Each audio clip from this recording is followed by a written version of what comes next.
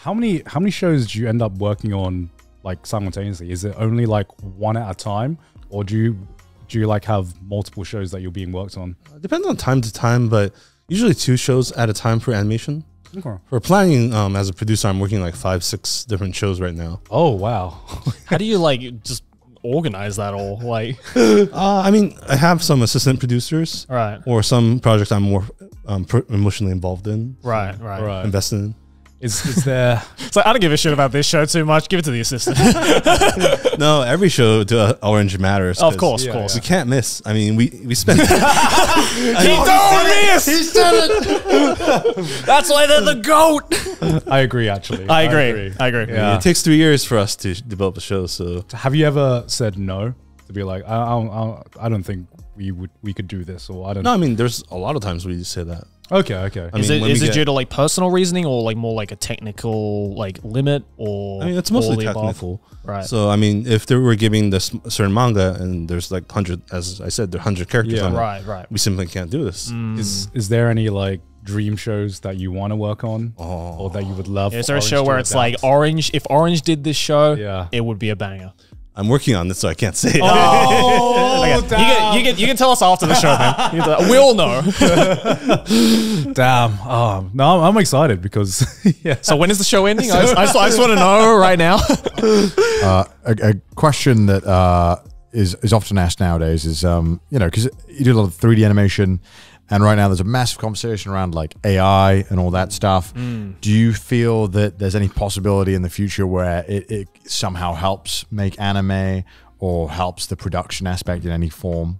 Or could it be seen as perhaps a detriment to the current model that 3D studios might have? I mean, there's many issues revolving AI. There's the morale issue, there's the legal issue, and I can't even specify which issue they have right now. Yeah, it's a lot. Many There's issues. a lot of issues. Yeah. Yeah. I mean, unless we're able to feel comfortable with that, we're not going to utilize it as a tool. I mean, everything eventually is a tool for us. Yeah. But without that issue solved, we can't really use it. Yeah, because like, what is the general vibe around AI in like the Japanese animation industry right now?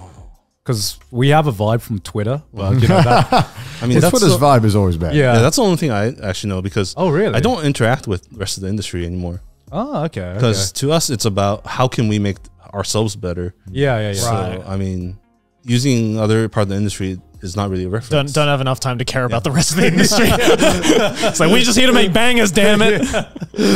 Yeah, I mean, it sounds selfish, but I mean, it's our problems that we're facing right now. Of course, yeah. You got So to. how do I solve our problems, not Yeah. other people's Yeah. problems? No, definitely. Has this conversation cropped up into Orange at all? Like a conversation of AI? We always have the conversation, but right now is not yet.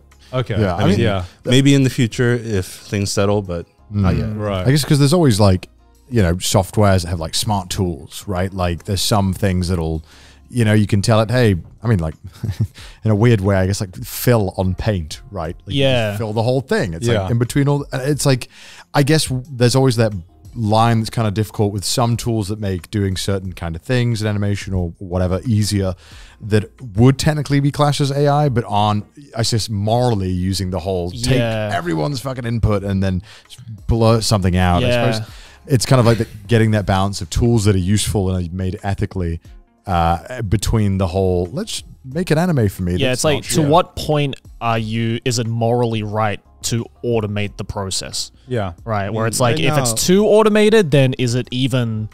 It's a person making it. it It's more so anymore. like how is that automation being done? Right. What is it learning from? What is it maybe even stealing from? Right. Yeah. I guess that's the moral quandary of it all. I mean, right now, I mean, we develop our own tools. Oh, so, wow, I really? mean, not AI tools, just tools. Yeah, So, absolutely. I mean, To we help make have things easier for you experience guys. of 10, then we make a tool, then that will create us a equivalent of experience of 3. So we haven't it off to our new grads, then use that, then they instantly start off from 3. So okay, that's our way of thinking. What, But do you mind elaborating on what tools that you have? so, I mean, in-house? one would be the automorph face. So one of the things is that CG and hand-drawn, the major difference is that CG is 3-dimensional, hand-drawn is not. Yes. It might look 3-dimensional, but the comfort level doesn't have to be 3-dimensional to create comfort. So a lot of the Right. manga is actually not 3-dimensional. It looks realistic, Yeah. but it's not 3-dimensional. Yeah. Because, like, I guess there's always, like, the challenge of, you know, having a 3D model is great, but making sure that it looks good on camera, I guess, which is Two-dimensional. which is a, you know, a 2-dimensional thing. And you had to create a specific tool just for that. So we have a tool called Automorph where we point the camera to a character, and that model will just automatically warp. Wow. So it could just, this side just completely warp this way to make sure that on the camera it looks really natural. So like sideways, manga characters will have 2 eyes where physically it's impossible because they're 90 degrees. Yeah. But in our Automorph, it automatically warp it so that it looks like shit. that. Okay. So you're kind of playing around with, so you're morphing the face to play around with perspective. Yes. To make it look more naturally, like, I guess, 2-dimensional, right? Yeah. So you guys developed that in-house? In-house. Oh, wow. That's cool. Because as experience, we know how to do it by hand, but we're physically changing the model every single shot. That's So it's like kind of like much. almost like presets a little bit. It's like, okay, if camera here, warp the face around. Yeah. Because have you seen the behind the scenes of like some of the JoJo openings? I haven't all? actually, no. Oh, because like there are some Those are shots 3D as well, Yeah, right? those are 3D, and there are some shots with some like the poses, and there's like been some screenshots of like what it looks like out of like the camera perspective, and like I remember seeing one where I think it's like Joseph's hand was like just like warped like ridiculously when he was doing like one of the pose.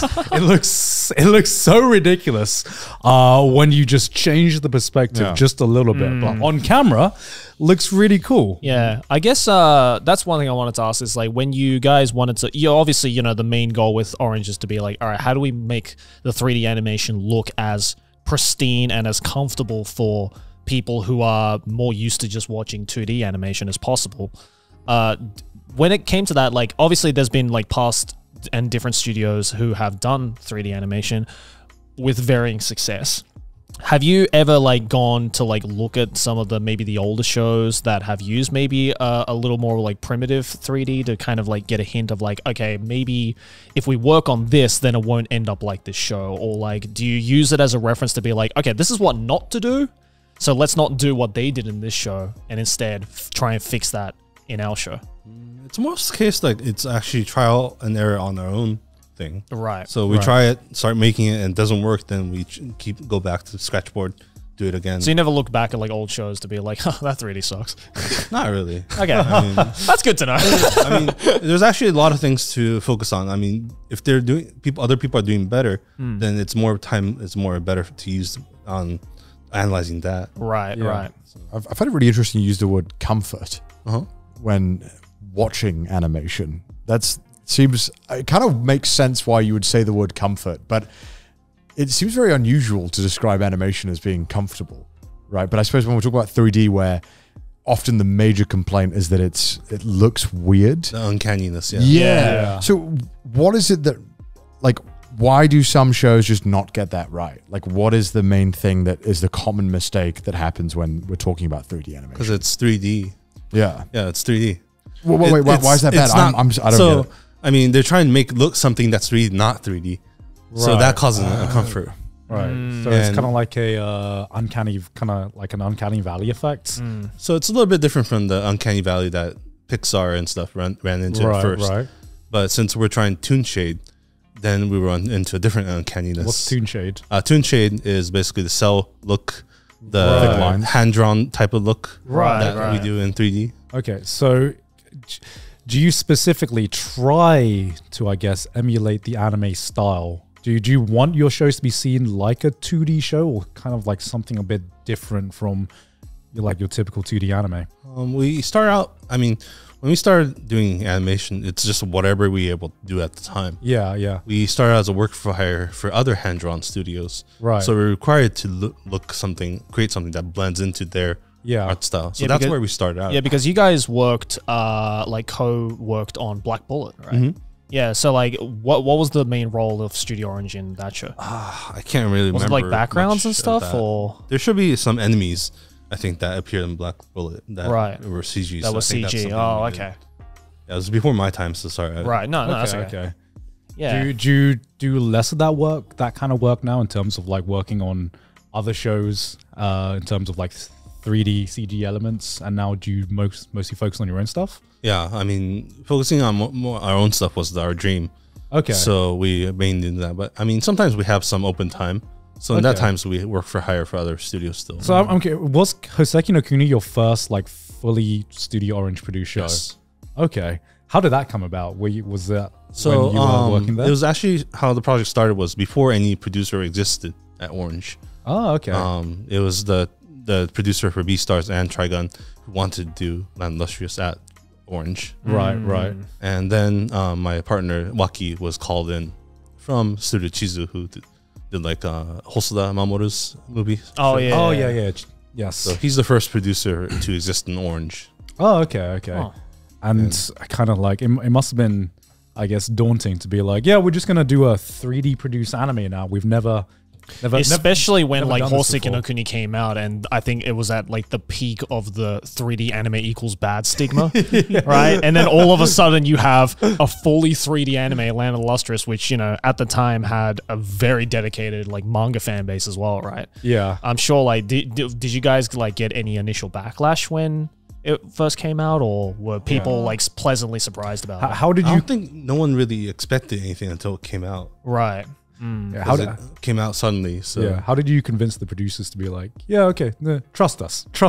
we haven't got anything to prove ourselves, but trust Our us. resume is practically empty, but we can do it. actually, we did some character animation before Land Illustrious, but not as a Right. non-work for hire. Right. Okay. Right. Did you have to like, because I guess like the first thing that comes to mind is I remember like I saw a documentary of when Jurassic Park was being made. There was a conversation about whether we should do these dinosaurs in stop motion or in 3D, and the VFX company had to make like just a showcase of what they could do. Did Studio Orange need to do something similar as well going into it? No, I mean, from the start was that it was already decided that they wanted to do it in 3D. Right. And they wanted to do Land Illustrious at Orange. So the producer's job is like figure out. We have this daunting task for you. Figure your shit out. Like, what the fuck? I compared to, I mean, I guess 2D anime has something kind of similar, where I imagine that with technology improving, it makes it easier. Was there like big leaps at all in the past, like since Land of the Lustrous, that have kind of made it easier or made production smoother? What we've done in the past is a lot easier because we put it into tools.